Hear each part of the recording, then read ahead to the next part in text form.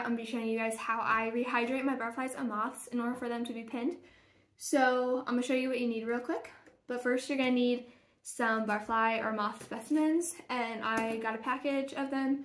So I'll be showing you the package and talking about where I got them from. Then you're going to need a container that your specimens can fit in and that you can put in the fridge. You need paper towels and water, and then hydrogen peroxide, which is optional, but I will explain the use of this later on once we get to it. Okay, so I'm going to show you guys what I ordered and where I ordered from. I thought I had filmed this, but my phone is not recording, so one of my butterflies is in the fridge being rehydrated right now, but the other one's in here. I did order two. So I ordered from Butterfly Utopia. It's a great site to order your specimens from. They sell butterflies. There's also the Butterfly Company. They have butterflies, moths, beetles, cicadas, praying mantises. They do have like some scorpions and spiders and just a bunch of different insects.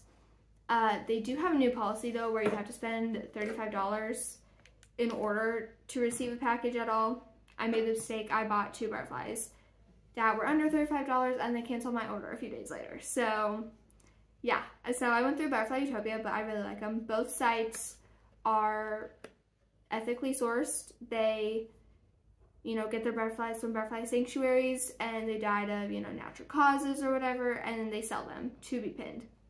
So this is my order from Butterfly Utopia. I got two butterflies. There's only one here right now, of course, because the other is getting rehydrated.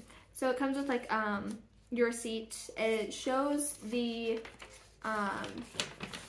names of the butterflies, but I'm not even gonna try and say them because they're like scientific name. I would butcher it. Then it came with like a free little monarch butterfly tattoo, and then there's just a bunch of packing peanuts in here. And under the packing peanuts there are your butterflies. They are wrapped in like triangles of parchment paper.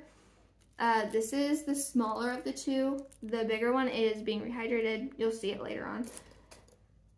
And yeah, Butterfly Company and Butterfly Utopia are great places, or websites I should say, to order your specimens from. So. Okay, now I'm going to show you how to rehydrate your butterflies. So first you want to start with the container.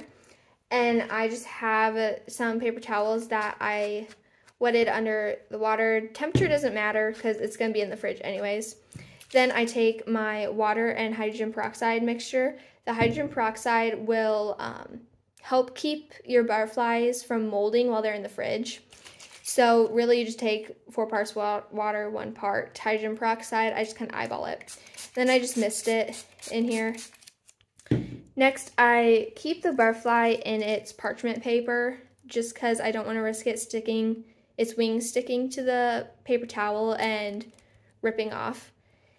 Then I just take my second wet paper towel and I lay that over the butterfly and I just mist it with some more water and hydrogen peroxide. Then you just put the lid back on and you're going to put it in the fridge for about 24 hours until... So this is not my picture, but it is a dead butterfly. You can tell it's not rehydrated, so its limbs are really stiff, so it'd be hard to pin.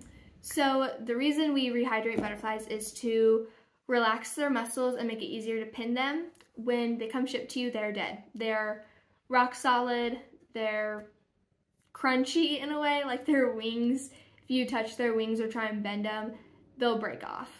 So rehydrating them in the fridge will relax their muscles, make it a lot easier to move their limbs and their wings. They will lay a lot nicely. You pin them while they're still kind of wet. Like you take them out of the container and you pin them right away. And then they will dry and they'll become rock solid again and you'll frame them. It takes only about 24 hours. Now, this is for butterflies and moths. If you're doing like a beetle or a cicada or praying mantis or scorpion, whatever, it does take different rehydrating methods. It takes longer, but there's a lot of different ways you can rehydrate butterflies and moths, but this is just my favorite way. Just a warning, when you open up the container after the 24 hours or whatever, it will smell. It's not a pleasant smell. It'll go away. It'll just be while the container's open and you're getting the butterfly out of there. But next video, that should come out soon, I will show you how to pin them. And yeah, hope to see you guys next time. Just make sure you put your butterflies in the fridge for 24 hours and then pin them the next day.